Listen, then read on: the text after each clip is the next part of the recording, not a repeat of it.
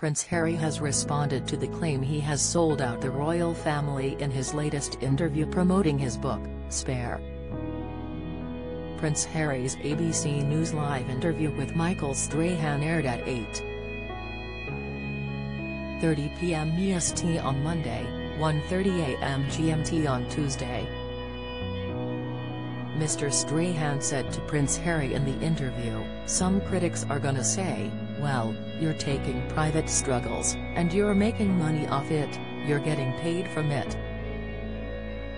The presenter added, "It's almost as if you've sold out your family."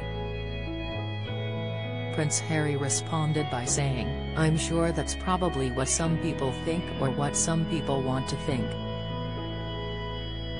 However, the prince then took a pause while answering the question and appeared to be thinking out his answer. Prince Harry continued after the pause, "For me, having seen my family and the institution's part in constantly feeding the British press with lies, mistruths, disinformation, like the whole lot.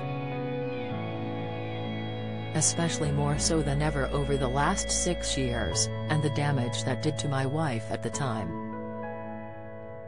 The only way that I can stop that from happening, the only way I can protect us, the only way I can correct those mistruths, is by writing something, the truth, in one place without going through the same people they chose to go through, otherwise, you are just feeding the beast. And I fully accept that is feeding the beast anyway, but, I'm left in a position where these mistruths need to be corrected." Prince Harry also stated that he believed Princess Diana would feel heartbroken as the royal alleged his brother Prince William leaked stories to the media about him.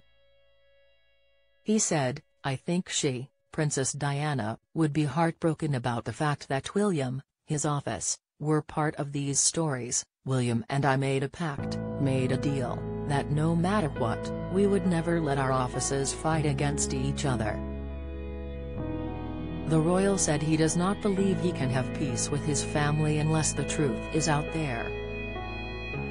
He added, "There is a lot that I can forgive, but there needs to be conversations in order for reconciliation, and part of that has to be accountability."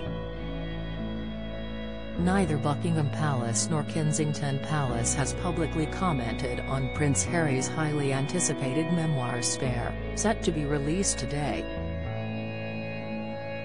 ABC News have said they reached out to both royal offices for comment after Prince Harry's interview, and that Kensington Palace declined to make a comment.